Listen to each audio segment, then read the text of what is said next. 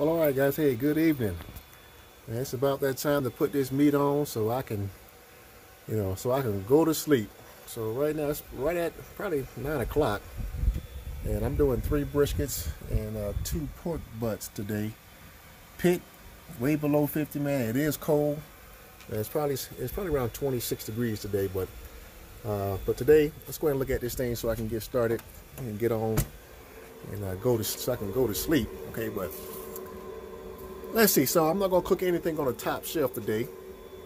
All right, I just got 3 briskets, and I'm going to be doing just a couple variations tonight. I'm going to be cooking one in the pan, okay, which is fat side up, okay, and then I'm going to be doing 2 nakeds right on the grates. This one right here is fat cap up, and I'm also using my meter blocks today. Okay, so that's probe 1, and see that one is probe 3. So in the pan, straight on the rack. That one's fat cap up, okay, and this one is probe 2, fat cap down. So you guys get the variations about which one do you like. In the pan, fat cap up, fat cap down. I don't did them all kind of which way, okay, but they all come out good. They all always come out good. But this one's a big one, man. This one is, man, that one's almost completely the size of the grate. So that one's pretty long. That's from end to end. That's a big one. So I'm only using salt and pepper. Let me see how big this one is. I didn't even look at how long this one is, because usually I cut to fit my pan. That one too is about almost grate to grate too. So these briskets are averaging at least 16 to 17 pounds, okay? And that's a big one too. I got all these little pieces in there that I love to eat as a snack, okay? Oh man, these some big ones. And then I got, I'm going to be doing, these are my pork butts.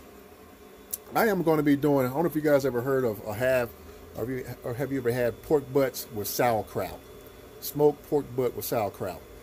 And once I get them real tender, I'm not going to shred it up. I'm not going to shred it like pulled pork, but I'm going to slice it up like it's in chunk pieces. I'm just going to let it fall off the bone. And then I'm going to put it in the pan and put sauerkraut around the edges. Man, that is really, really, you guys got to try that. It's really good. But usually I would use a picnic, and I keep all the fat. So I didn't trim too much fat that's on the bottom. I'll let you guys see. Okay. So I still got a lot of fat underneath. And I'm going to let that render down just a little bit. But when I put that sauerkraut around it, I'm telling you guys, that's a good money maker. Okay. But I am going to run a little wet pit today. I got these pans in here. They got some water in there. Okay. And just to catch all the drippings, because I love a clean pit. So I don't want all that stuff dropping down and then burning and then giving that nasty burn smell when it goes up. Okay, I can't stand that burn smell. So I have done like this when I first got the pit. I used to cook like this many moons ago, but I found out over a couple years I like cooking in pans, and I do have these on the rack too. Yeah, I got them. They're on racks because it's easy to maneuver. That's why I like it. I like all my juice. But either or, but once these get to like 165, I'm going to put these back in the pan, or 170 back in the pan, and put aluminum foil over it. Okay. But the only difference is, to me, is that the bottom, you're getting a nice bark on the bottom too. That really don't matter to me. Okay. But it's just your preference. All right. But we'll see in the morning time so you guys can see the difference. So let's close this up. Oh, I forgot something. Let me put this meat probe in his butt. Get in there. Okay, there we go. Let's check out the firebox.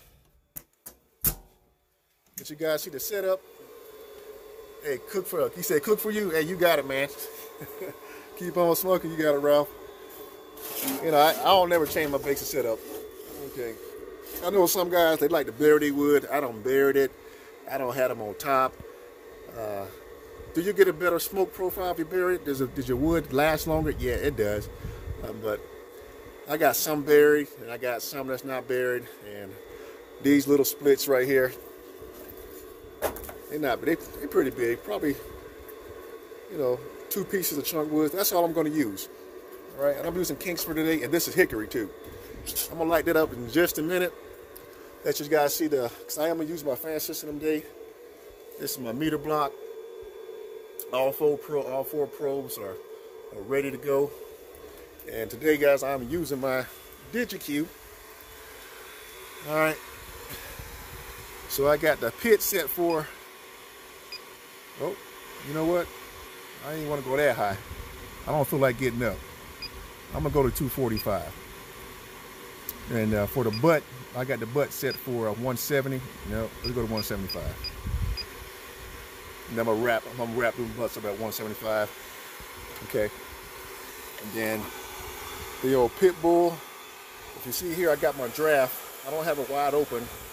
Focus in. I got it on halfway, which is halfway up here. So I don't want to do that. I want to keep this wide open, but I want to control the air coming out of here. So I know last time I had it on full blast, and I kind of went through my material kind of too fast. Okay. So halfway does good. Let's go light this thing up so I can go to sleep.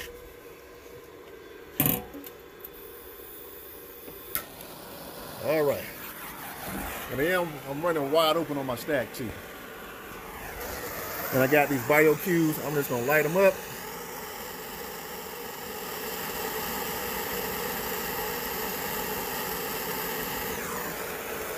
And that's all she wrote.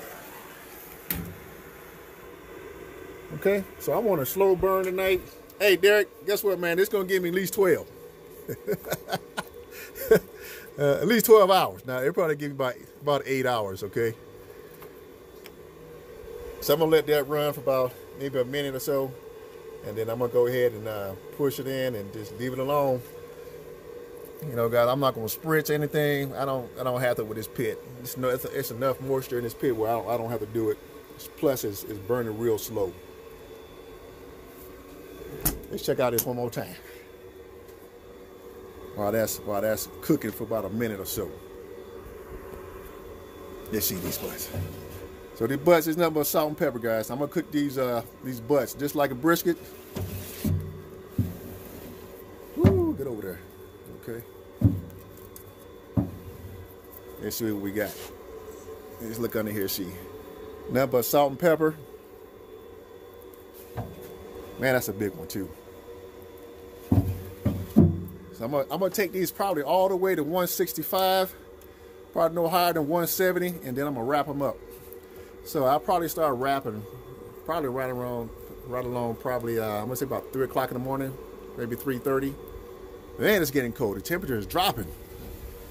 All right, that's right. Let's close this thing up. You know, once I close it up, I'm not gonna open it back up until about 4 o'clock in the morning. I'm gonna lock my pit up. Get in there.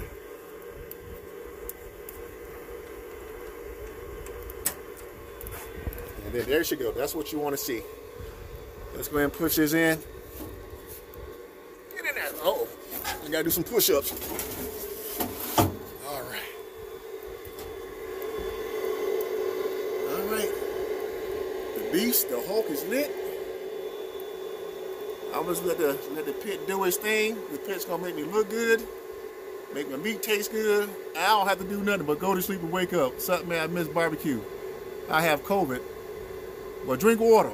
No, hey man, I hope you get well, man. I'm praying on that.